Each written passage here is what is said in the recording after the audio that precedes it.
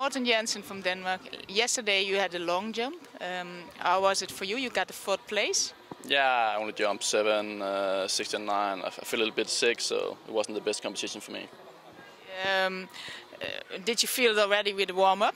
Yeah, I wasn't well, so yeah, you have to jump. So Then let's go back to better memories. Paris, European Championships, your medal. yeah, my first medal.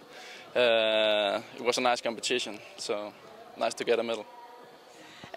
You're also national record holder in several other events. Can you name them?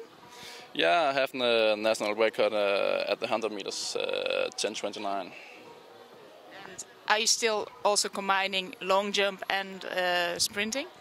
Yeah, I tried to, but it's not that easy, so I haven't run 100 meters since I don't know when. From what year is the national record then? 2005, I think. What made you then decide to choose the long jump instead of sprinting? Because 10:29 is not bad. Yeah, it's not bad, but at the Olympics you have no chance if you're not running under 10. So yeah, that's why. How is now your development? How is your development going towards the Olympics? Because you're now an 8-meter jumper. Yeah, I have to qualify for the Olympics, so it's 8:10. So I have to do it this year. I hope so.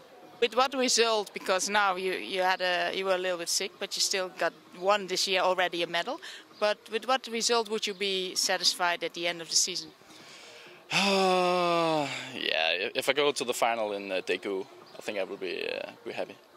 And what do you think you would have to jump to reach the final? 8:05. Good luck. Thanks.